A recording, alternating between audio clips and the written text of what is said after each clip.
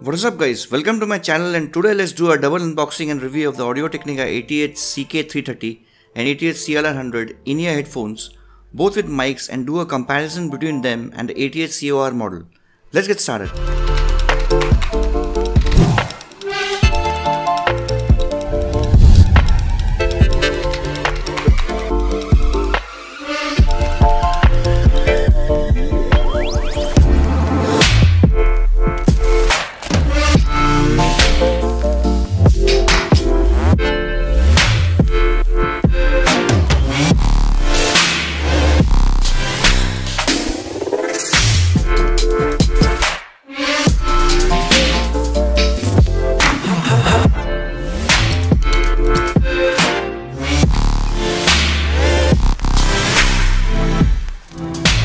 On opening the box, you'll find the usual paperwork, the red color earphones, and 3 extra set of ear tips. From the look and feel of the wires, it seems pretty durable and solid compared to other earphones in this price range. Sound quality during calls via the mic and earphones works well. As far as audio goes, it has good treble, more than enough mids and vocals, and minimal bass. I found that to get some bass back, I had to lower the mid-range frequency in the equalizers. I'll talk more about the audio in the later part of the video while comparing the three.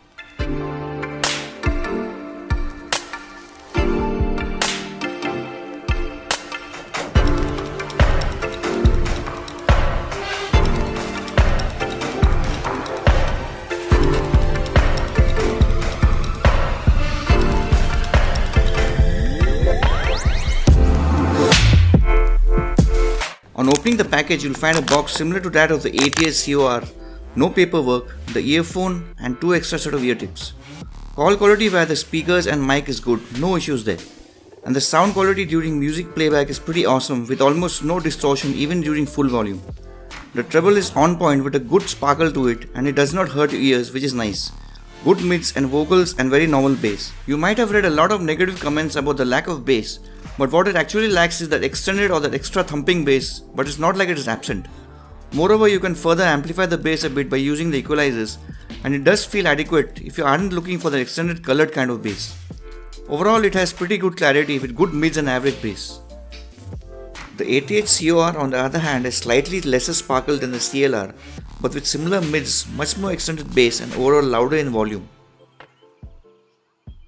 Now let's compare the three so that you can decide which one suits you best. Firstly, talking about the CK330, the highs are good enough comparatively with the CLR100, which holds the edge with that sparkle, and the COR150 has a smoother kind of high, which is also good. Where it lacks severely is that it has minimal bass and it costs around $1450, though it can be helpful for sound editing or such. If you're just looking for a great sounding earphone with mic under 900 with average bass, then the CLR100 will be good for you, and it will also have the best value for money. But if you can't live without that extended bass, then the COR150 is for you at around $1200 with mic functions. That's it for now. I hope this video helped you in deciding between these three in-ear headphones. Make sure to hit the like button, share and subscribe to support the channel and to stay updated on upcoming tech videos and reviews. Thanks for watching, keep the peace, and catch you next time.